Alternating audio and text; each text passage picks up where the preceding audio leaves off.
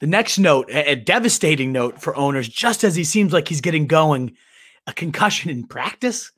Come on. DeAndre Swift ruled out. We just cannot have nice things in 2020.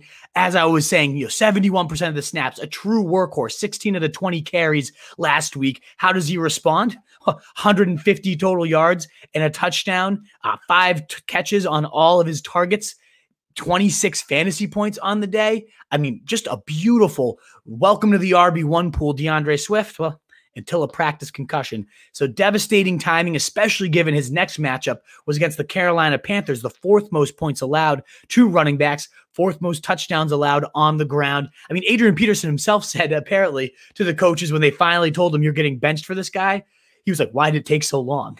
And this is AP, a legend, a Hall of Famer, who's more than open to admit how good DeAndre Swift is and how dumb this coaching staff was for taking this long to unleash him. But just devastating that as soon as he gets unleashed, he might just go back into the cage, a concussion in practice. Who knows if the role will just be sitting there opened up for him when he gets back. But we're just worried right now about week 11, right? So what does this mean for Peterson, Kerryon Johnson? Well, I put Peterson right into my top 28 running backs. 44% owned, cut in a lot of leagues once we saw DeAndre Swift emergent, deservedly so. Why hold on to AP, right? Until this type of situation, he could go crazy.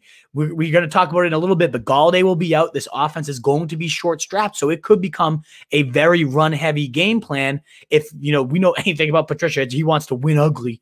He could feed Peterson 15, 20 carries against, again, the 4th easiest run defense. Peterson, this might be one of his last games as a true featured back. He'll be fired up for the opportunity. He's going to run his ass off. He always does.